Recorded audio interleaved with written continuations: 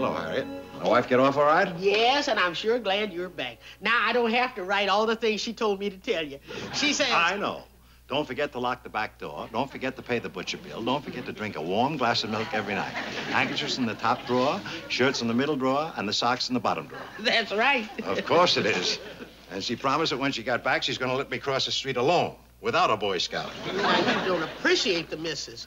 The way that she worried about leaving you alone for 3 days. Me alone? She should know by now I won't be alone for long. All I have to do is call Ava Gardner and tell her my wife's out of town. So what happened to Sophia Loren? What Sophia doesn't know won't hurt her. Anything else? Yes. She said for you not to forget Ann's birthday. You don't think I'd forget my daughter's birthday? Well, she thought it would be nice for you to take her out to dinner. She must be kidding. On a Saturday night? I'd stand a better chance if I did call Ava Gardner. It only takes 10 cents to find out. 30 cents. It's a toll call. It's not the money. It's just that I can't stand rejection. A grown man should be able to stand a little rejection. I can, but not from that girl.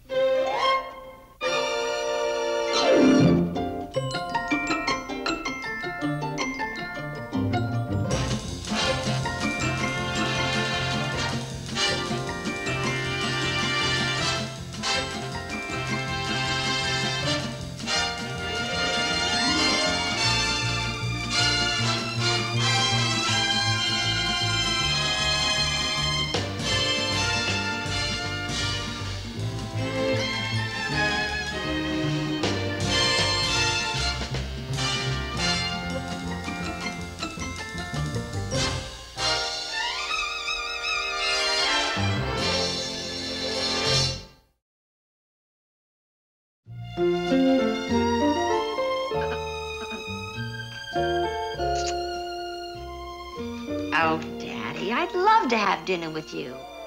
No, I don't have a date. Oh, I love the Carlton room. Honestly, Daddy, I don't have a date. Okay. See you Saturday night. Bye. But you do have a date with Don. Why didn't you tell him the truth? Because Daddy wasn't telling the truth. Oh, so it's a family tradition. And what are you talking about? You know how I love surprises, especially birthday surprises. Yes. Well, I think that's what's going to happen. In fact, I'm sure it's going to happen. Daddy didn't once mention on the telephone anything about my birthday, and all of a sudden, Mother's off on this mysterious visit to Aunt Gladys up in Baltimore. See? It's obvious. What's obvious? A surprise party. Can't you see it? We go to the Carlton room. The maitre d' ushers Daddy and I to a table. We sit down, a little chit-chat, and then the whole family pops up and yells surprise. Aunt Rosie, Uncle Harry, Aunt Gladys, the whole family, and Mother. Oh, do you really think so? Oh, I'm sure of it. And I'm going to have to act like I never suspected a thing. It'll be tougher than any audition I ever went on. What are you going to do about Don? Oh, I better call him and break our date. I'm sure he'll understand. Sure, honey. He's your father. I understand perfectly. You do? You mean you're not angry? Of course not. Why should I be angry? Well, after all, we did have a date. Wait a minute, honey. Now, wait a minute. You're making it sound as though I called you to break our date. You called me, remember? Oh, well, okay. Okay. I'll talk to you later. Okay. Maybe. Bye.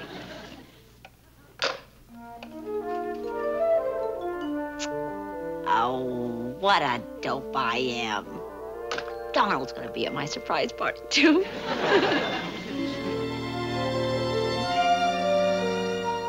is it? Me. Okay.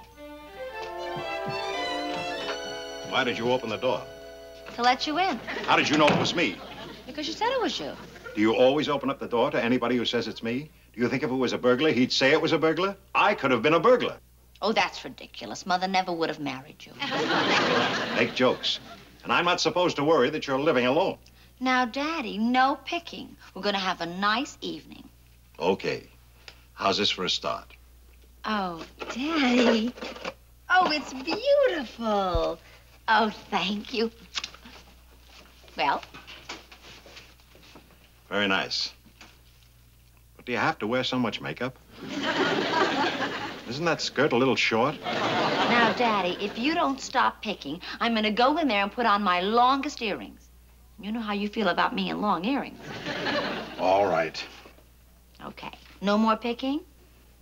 No more picking. Okay. Can't wait to get to the Carlton room. They've got the best music there. There. Ann, are you sure this thing is warm enough? Say, Daddy, you've certainly got a lot to learn about taking out a date.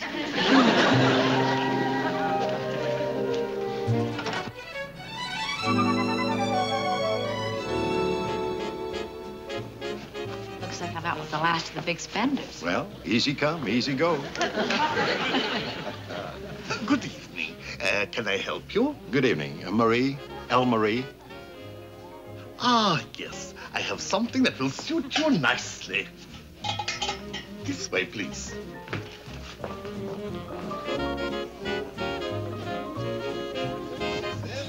Thank you. Wait, Ann. I don't want this table. But, sir, When I called, I was promised a good location. This isn't it.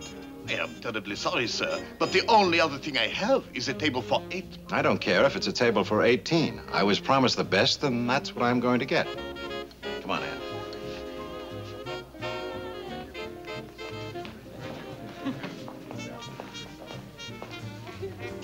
But, sir, it is not possible for you. Look, I'm in the restaurant business, too. When you promise a customer a good table, he gets it.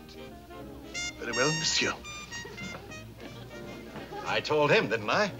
You certainly did. What's so funny? Oh, Daddy, you really are a rotten actor. What are you talking about?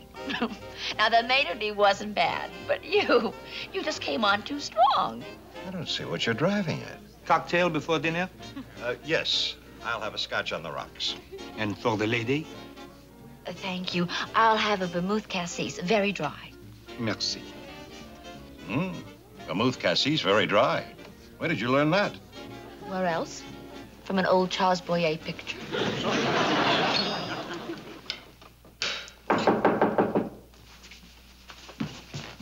Who is it? It's me, Don. Come on in. What's going on? Why did you call? Where's Ann? Anne is on a date with her father. Well, what are you doing in her apartment? Well, I left the latch off the door so that I could come in and she wouldn't know about it. It's all part of my master plan. What master plan? Well, you're not at her surprise party tonight, and neither am I. Okay. Well, Anne's expecting a big surprise party, and when you weren't invited and I knew I wasn't invited, I figured maybe there wasn't going to be a party.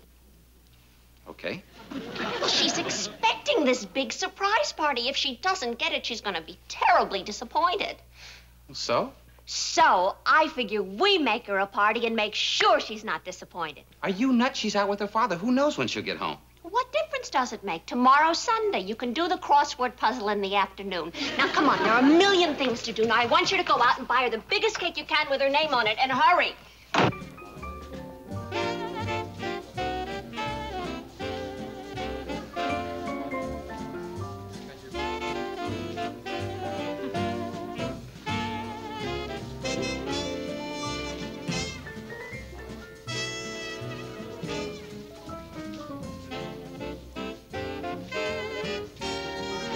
Daddy, I never knew. It wasn't for nothing that they named a sandwich after me at Roseland. I bet it had ham in it. Why not? And you inherited a little bit of it yourself.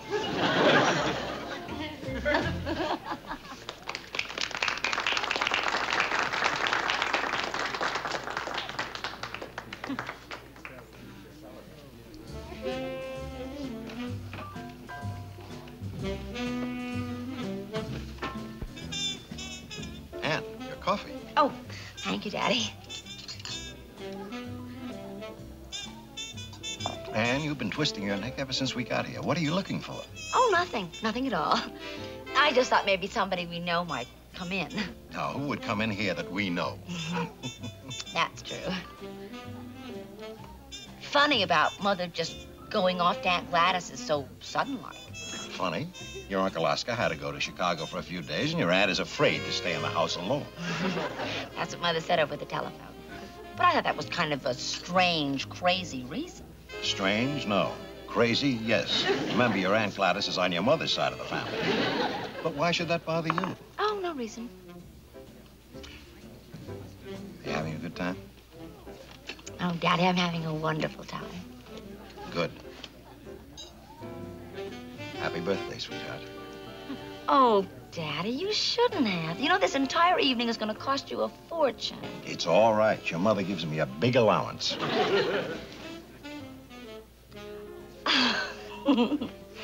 You mean I can wear them?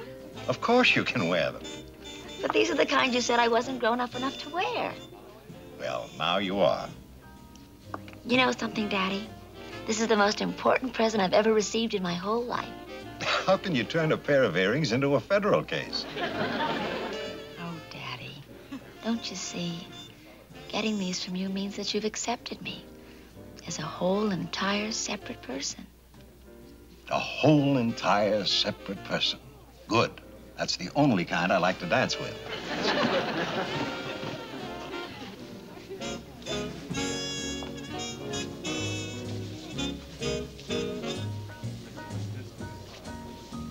Sandwiches, people. Aren't you gone yet? Where am I going to get a birthday cake at this hour? Oh, try a bakery. All the hardware stores are closed.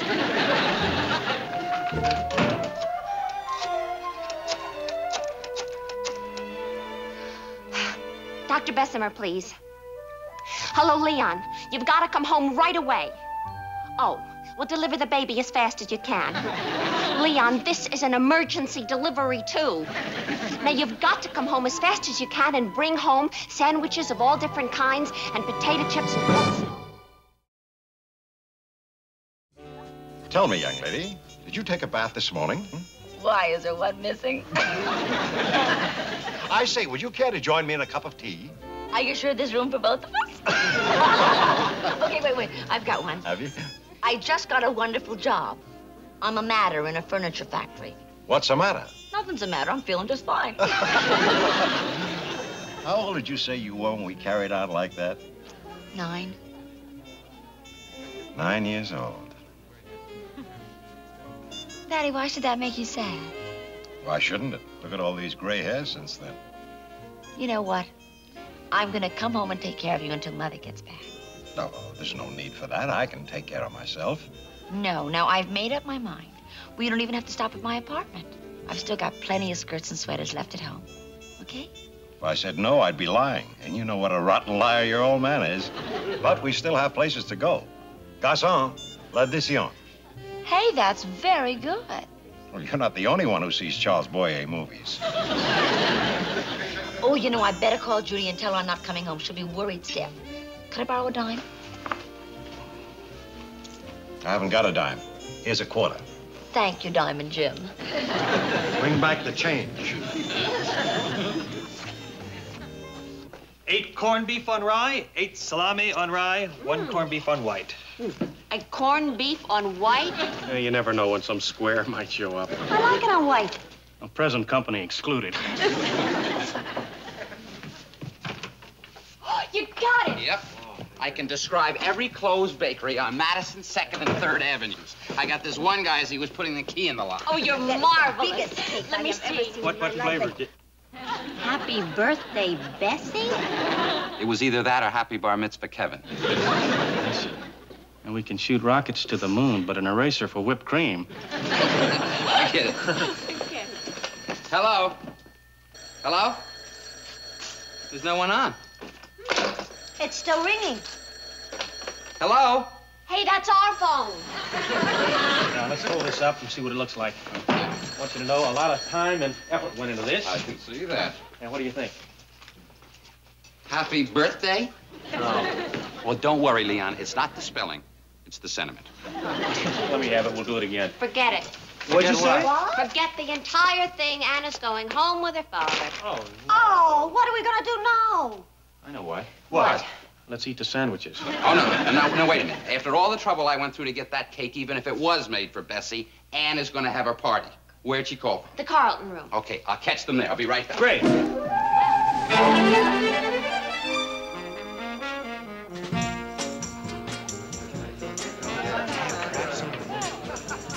So this is where you and your actor friends hang out. Nicer than I figured. What you figured was probably an opium den. Daddy, when are you going to realize that acting is a legitimate profession filled with serious people who are studying their craft? Sir. Oh, yeah. Ma'am, I'm being followed. Read this menu, memorize it, and eat it. It's better than the food. Daddy, this is Johnny Arthur. We went to drama school together. This is my dad. Oh, I'm glad to meet you. Any dad of Ann's is a dad of mine. Thanks. Thanks very much. What'll you have? 2 cups of cappuccino. 2 cups of cappuccino, right. Well, it was very nice meeting you, and I hope we see a lot of one another.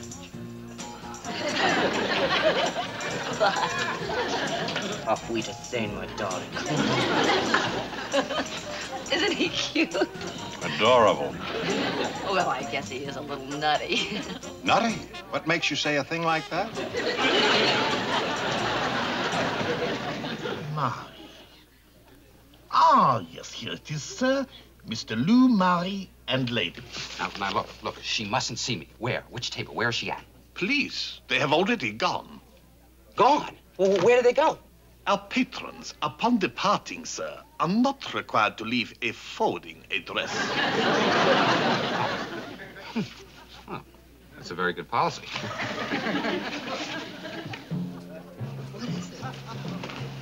We didn't have a cup of cappuccino, but we had a glass of cappuccino, so here you have 2 glassicinos. How can I thank you?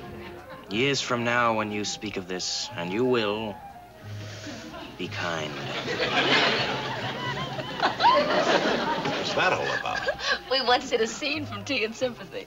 Actors, actresses. Anne, you still got time. Go to school. Learn to be a dental assistant. Daddy, why didn't you learn to be a chiropodist? Mother told me all about it.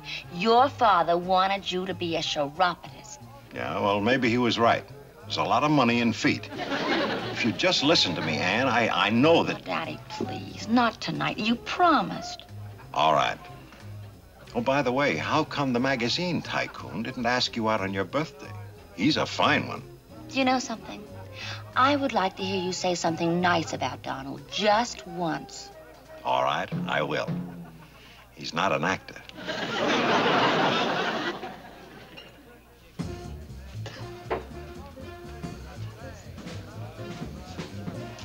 Hi, Al.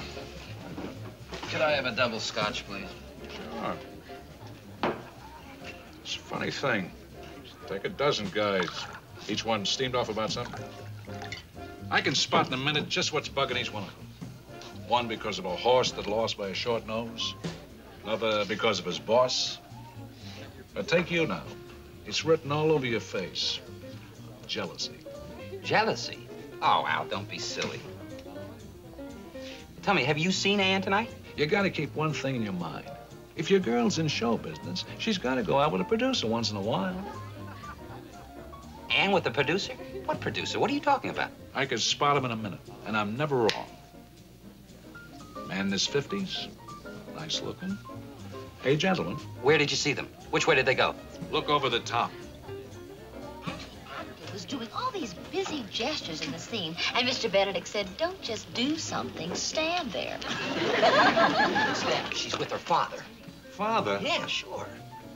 Don, that's the first time I'm wrong spotting a producer in 17 years. Look, Al, you gotta help me. I gotta get her father out of there. Oh, did I? Oh, Dad. Wait till I tell you what you did to your Aunt Gladys.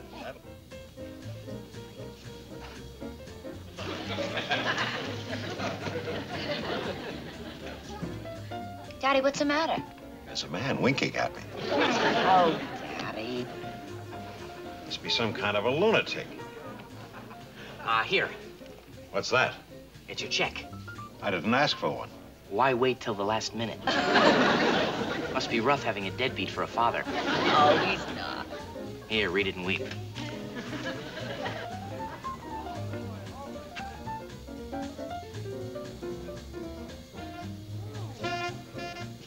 What's the matter now? I don't know. Maybe it's nerves. I've been working too hard. I tell you what we better do. I'll take you back to your place, and I'll spend the night at a Turkish bath. Steam and a rub might relax me. Yes, I think you'd better. Come on.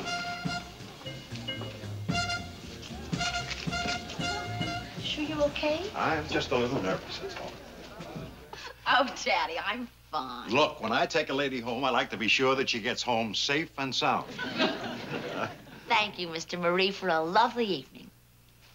And if you've got a minute, I've got a little confession to make. Wouldn't we be more comfortable in the apartment? Do you know what I've been thinking all evening, Daddy? Sure, your old man's a cornball. No, you're not a cornball.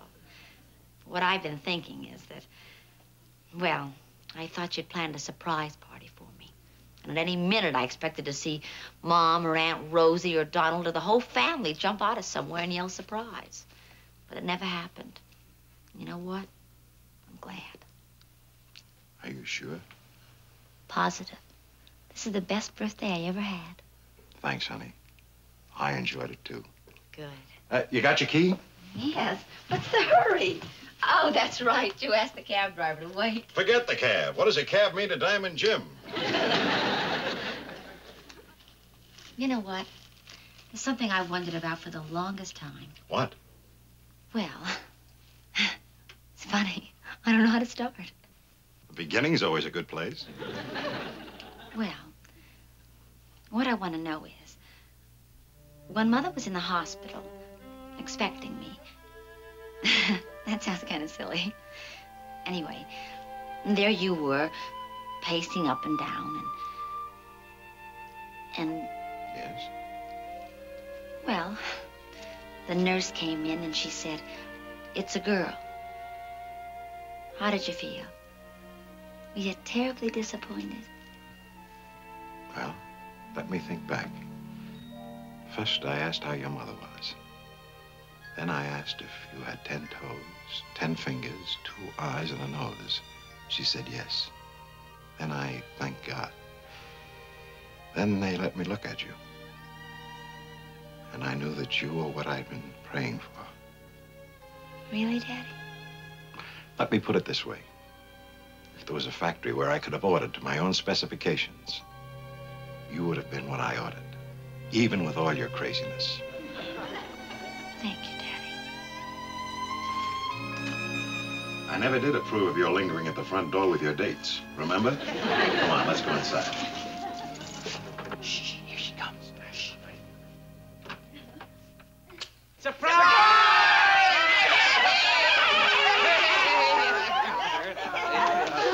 Oh, paper hats and everything. Take this, honey. You'll shrink his coat. Are you really surprised? Yes, I really am. Oh, Paul, thank you. Mr. Benedict will be here later. Oh, good. Leon. Oh. Thank you. Don't thank me. Thank Alvin Murgison. He came early. Daddy, I thought you were going to be away. For you and free food, I came back. Thank you. Judy. How did you keep a secret? I didn't plan it till after you left. Thank you. Who are you? I'm Marvin Kronfeld, the cab driver. Where's my money? Here's 5. Keep the change. Here, have a salami sandwich. Here's a corned beef.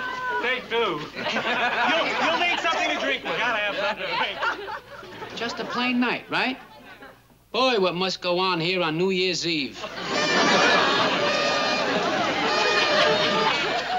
Hey, come on. You're the birthday girl. You should be laughing. I am. This is wet laughing.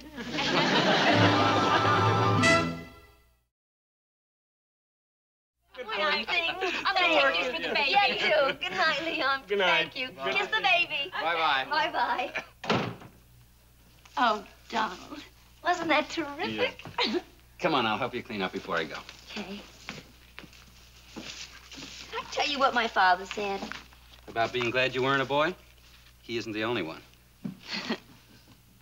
You know something, Donald? I'm the luckiest girl in the whole world. Oh, no, you're not. Bessie is. Bessie? Yeah, that's the worst cake I ever tasted.